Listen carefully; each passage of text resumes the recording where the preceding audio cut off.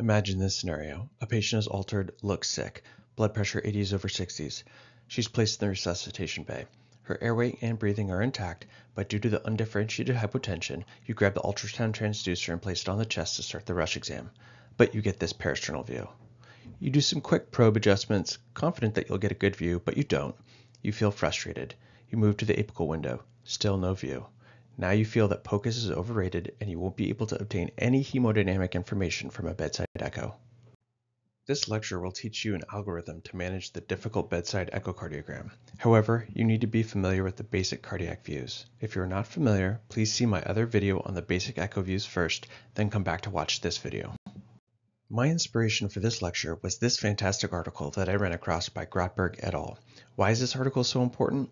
Well, I started to make another lecture about point-of-care echo and hemodynamics, but if you can't acquire any images, then all the advanced echo education in the world is not helpful.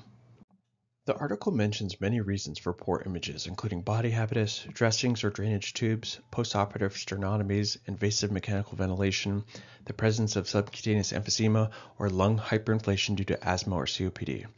But here is the summary slide for the entire article, and we'll go through most of it. We'll start with the first column labeled body habitus. If you have a patient with large body habitus and difficult sonographic windows, one of the easiest ways to improve your images is to place the patient in the left lateral decubitus position.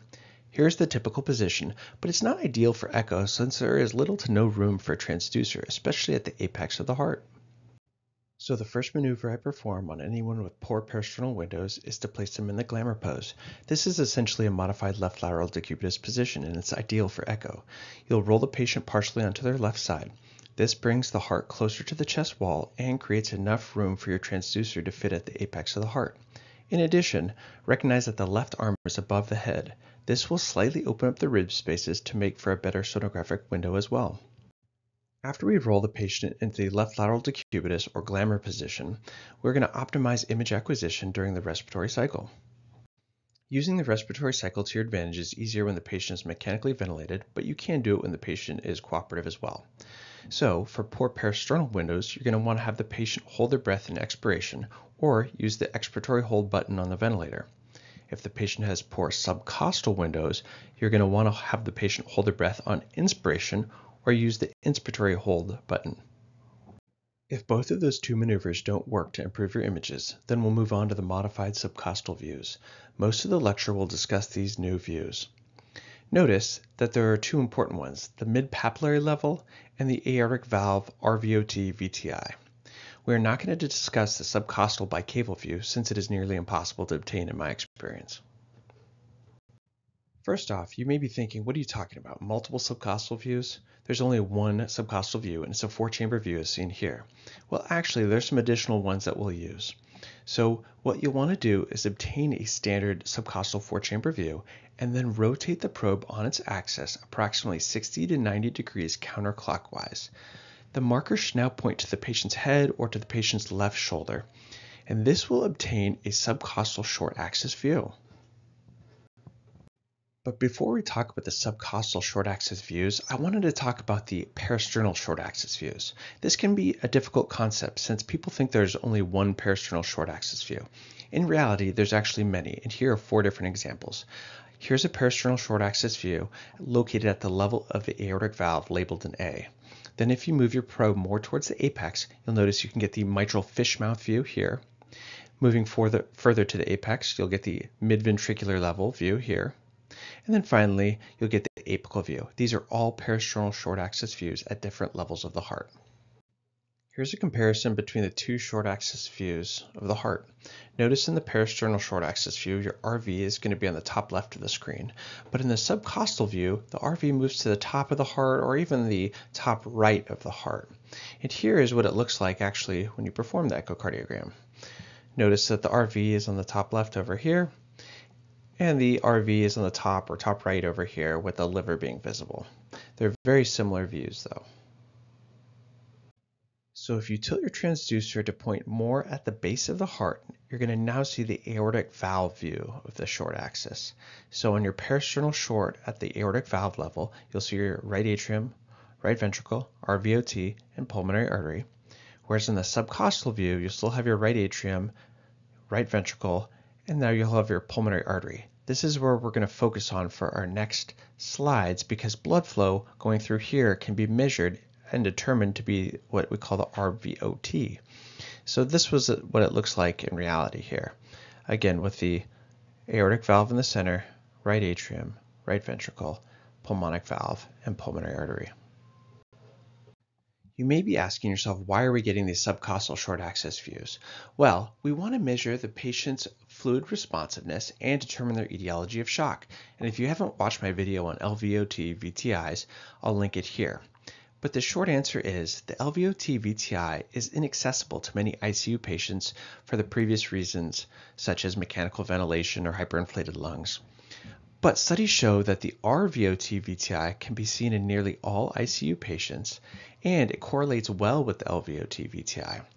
However, it is about 4 centimeters less than the LVOT VTI, so we're going to assume a normal RVOT VTI is greater than 14 centimeters, or a normal LVOT VTI is greater than 18 centimeters. But don't use these measurements for cardiac output.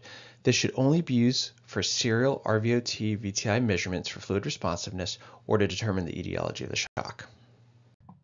Now that we have a subcostal short axis view at the level of the aortic valve, we'll place color flow Doppler over the RVOT and you'll notice a blue signal indicating blood leaving the heart. At this point, you can place pulse wave Doppler over this blue signal to get the RVOT VTI. Here we see the pulse wave sample gate placed in the RVOT, and we activate the pulse wave Doppler and we get a tracing of the RVOT. If you take the integral of this wave right here, you'll get the RVOT VTI of 19 centimeters as seen here. This is definitely higher than normal since it was performed on a healthy individual. The final subcostal view will be the subcostal IVC view. Rotate the probe so that the marker dot is pointed towards the patient's feet. For all you non-emergency medicine people, I realize that this may be the opposite direction of what you learned, but this is how emergency medicine does it. Instead of focusing on the IVC, notice that the RV and tricuspid annulus are visible in this view. You can use M mode through the tricuspid annulus movement to get a surrogate marker for TAPSE. It's called CTAC, Subcostal Echocardiographic Assessment of Tricuspid Annular Kick. Both TAPSE and CTAC measure the longitudinal movement of the RV. However, in the subcostal view, we are not perfectly aligned with the longitudinal movement of the tricuspid annulus, but it's close. So studies show that CTAC is approximately 3 millimeters less than TAPSE would be. So if you've tried all the above tricks and you still do not have adequate images, you'll move on to the third column, which says inadequate subcostal windows. Now you'll be able to look at the IVC looking through the right mid-axillary transhepatic view. If you're unable to get a subcostal IVC view, then move the transducer to the right upper quadrant. This spot is called the right mid-axillary transhepatic view, and it's very similar to the initial view that you'd obtain for the FACEP. Now there's a lot of controversy about the IVC measurement and its correlation with CVP and cardiac output, which we won't get into today. But it's safe to assume that if you have a small or flat IVC, then the patient is fluid tolerant and likely fluid responsive. The authors note that you should get a coronal view of the IVC. However, I suggest using a transverse plane just below the hepatic vein entry to the IVC. This removes the problem of the IVC being elliptical. So to summarize, if you have a patient with large body habitus and poor windows, roll them into the left lateral decubitus position or glamour pose. Optimize your image acquisition during the respiratory cycle with having them either hold their breath in inhalation or exhalation.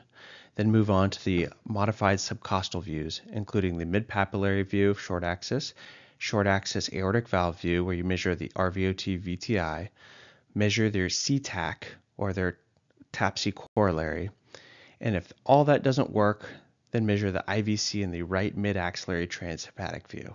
And if none of that works, then there's consideration of TEE. TEE and IV contrast are advanced interventions, and most ED and ICU doctors don't have access to these tools for now. But as costs come down and POCUS advances, they'll gradually make their way into the ED and ICUs, especially resuscitative TEE. Please comment down below if you want me to make a resuscitative TEE lecture.